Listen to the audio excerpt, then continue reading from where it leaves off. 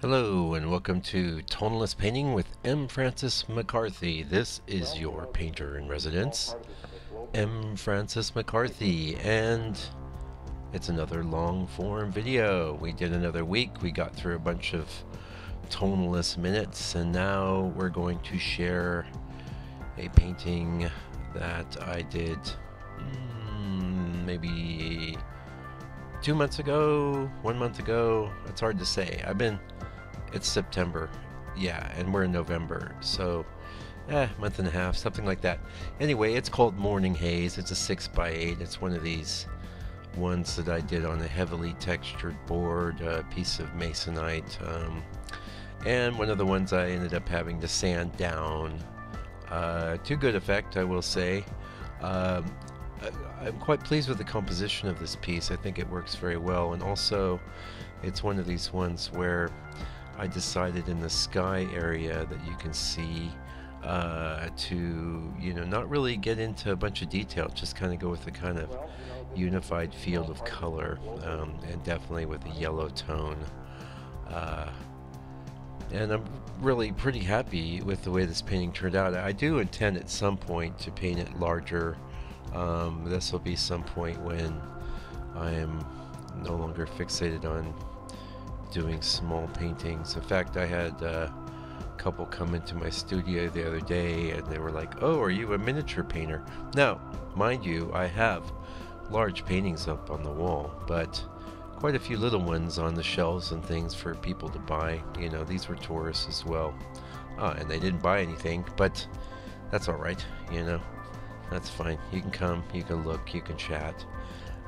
But if you do buy something, I'm definitely going to be appreciative, because us artists, especially in the modern era, with people having so many, such a multitude of distractions, we need your support more than ever. So if you're a painter, well, even if you are a painter, I'm a painter, I buy other people's work all the time. But if you're a painter, I can give you a little slack maybe, because you got a lot of work of your own up, but even then, the best way to to get good karma, I would say, is to put out what you want back. And if you want people to buy your work, then it's probably a good idea that you go out and buy the work of other artists. And thank you for those that have made some purchases in my store this week. I really appreciate it, and I'll keep the content coming. And if you can support me by purchasing a painting there, I've got some. Actually, I just put one up today. It's totally awesome. 75 bucks. It's a good deal. 3.5 by 3.5. Very small, but you can put on a little easel on your desk and you will admire it for a lifetime. So anyway, I guess that's kind of a commercial. We're going to get back into this painting now, though, and I may, since this is the long form video, I may get back into the commercial portion later, because this is one of the things I've been doing a lot of lately. Let's face it, just like the rest of you that are painters, we don't want to deal with marketing. We just want to paint, and we want to paint good paintings. And I think I'm not alone in thinking for many years that if I just did a lot of really good paintings, that the world would be tripping over itself to find a way to my door. And don't get me wrong, I've had some really great successes. I've made my share of good sales, and I've had a museum show, and I've had some really good one-man shows in galleries, and you got nothing to complain about. But I have a lot more paintings than I have galleries, that can move those paintings. And so this is one of the reasons I started the store, and this is one of the reasons I'm working so hard on that aspect of my work now, because it's just become time, as much as I would prefer to just paint. And also, I don't just paint. I mean, I do these video presentations. I have to archive and collect all my various stages of each painting into one archived video before I even get to the stage like I am now, where I'm using that archived video to do, a blog cast on YouTube or what have you. So But I enjoy that. Don't get me wrong. I like videotaping my work, and I like working with the video, and I like photographing my work, and I like getting those photos to look as awesome as possible. And I like going out into the field and taking reference photos, and I also like working with those prior to doing my paintings. So that's all fun stuff. But the marketing end, not so much, you know.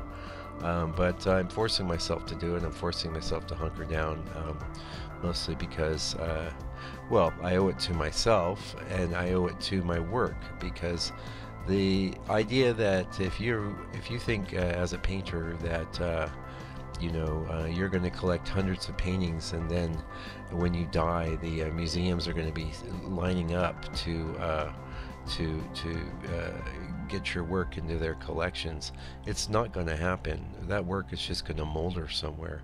Maybe if you're lucky, somebody will get into it and buy it, but you have to do the work while you're alive. You have to support your work and your art, and find good homes for the paintings while you're alive. There's unfortunately no other way around it. In the old days, we had patrons. We had well, heck, one of the big patrons, if any of you have been to Europe, you'll know, I mean, was the church. You know, they were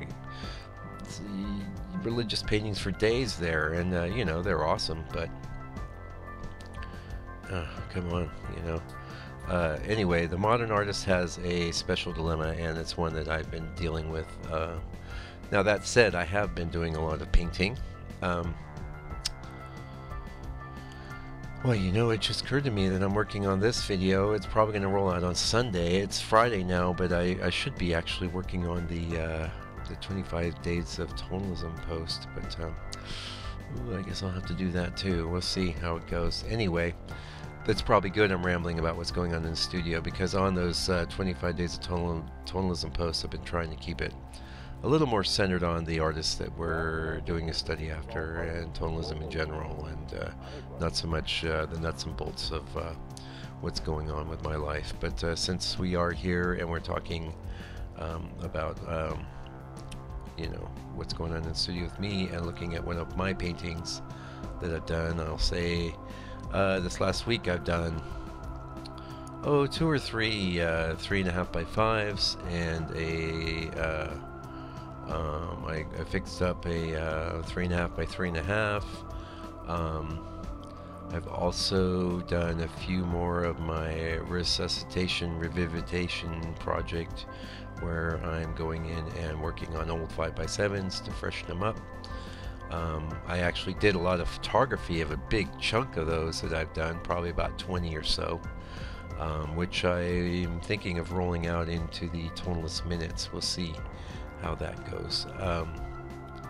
I don't think I'm going to have just I'm not going to do that as its own series, but probably will just mention it in the conversation portion of the videos.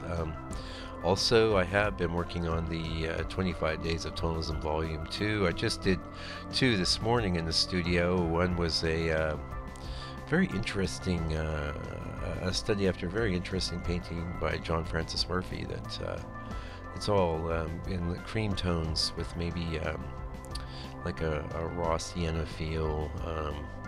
It's an interesting painting. I'm pretty happy with the way my study turned out, although I can say if I had done it on a heavily textured board, it would have been easier, since I now know what a giant key that is to getting John Francis Murphy. That's the other thing I did this week. I worked on I think it's called A Stormy Day. It's a study I'm working on for a friend of mine, and it's very close to being done.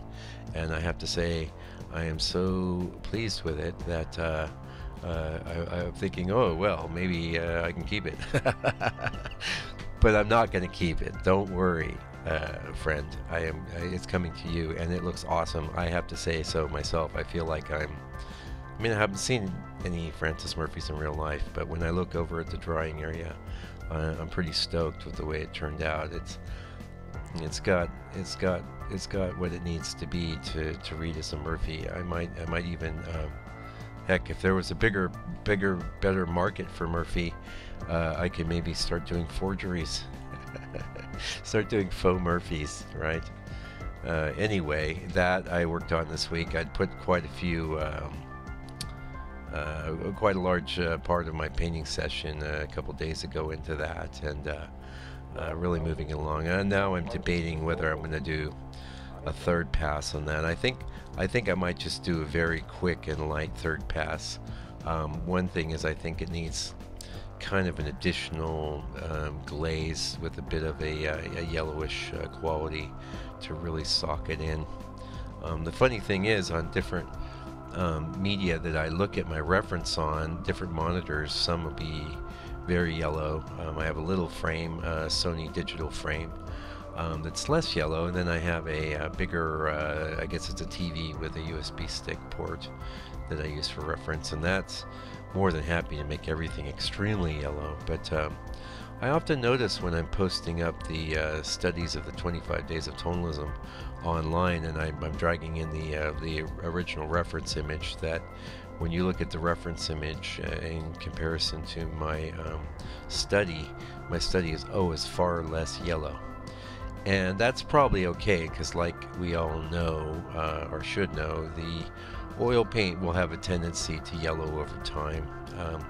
Mostly that's the oxidation of the oils that is the binding medium for the paint, so it's probably okay to err on the side of less yellow, since in 100-200 years the painting will catch up. Anyway, wow, these long form videos are nice. This used to be all I did, but I'm used to getting really used to the toneless minutes now. I've been rolling those out, and you know, some of them get some pretty good views. They don't get as many views as I'd like, so you guys, if you haven't been watching the toneless minutes, you know, make sure you tune in and watch those. There's little bon mots there. There's little tips I throw in. I could probably do even more. I don't just sit there and sell you on going to my website and my store, although I certainly do a bit of that too, because let's face it, that's one of the things I'm doing these days, and one of the major shifts in this channel is me promoting my store. And you know, we're adding subscribers. Hopefully we're not losing any of you that have been with me for a while. You know, if that aspect of the video presentation bothers you, I don't know what to say. Maybe buy a painting and help support me. That would be, I guess, what I would say, because I'm more than happy to give my time and effort to promoting tonalism and to helping aspiring painters, or just putting content out there that for people that aren't even painters, that just like to watch a painting happening. But it's good to reciprocate. If you're just been taking, it's probably maybe a good idea to do some giving, you know. And in the process, you'll get something awesome. You'll get an original painting. So I don't think you can lose, especially since I'm offering a discount for my YouTube subscribers of 10%. You type in fine art at the checkout, and like I said, some of you have been taking advantage of that, which is awesome. That's why it's there. It's there for my YouTube fans. And free international shipping. I rolled that out a couple weeks back, and I'm happy to do that, since, you know, who needs to figure out how much it's going to cost to ship something? I don't want to bother with it. I just basically kind of roll it into the prices, and you know, I try and make it easy. And the last thing I guess I want to say, 100% satisfaction guarantee, and that goes for those of you that are friends of mine too. If you've got a painting and you're not into it, you ordered it, you don't like it, it's not what you thought it was going to be, all you have to do is contact me, and I'll make arrangements to get that painting back and return your money. I don't ever want to have a situation where somebody isn't 100% satisfied. And so there we go. That's another tonalist conversation with M. Francis McCarthy. Thank you for joining me today. I'll be back tomorrow with a Tonalist Minute, and now I guess I've got to do the blogcast for the 25 Days of Tonalism Volume 2, which I'm going to get into. Anyway, we'll see you again real soon. Meanwhile, take good care. Take very good care of yourself and your family, and please stay out of trouble.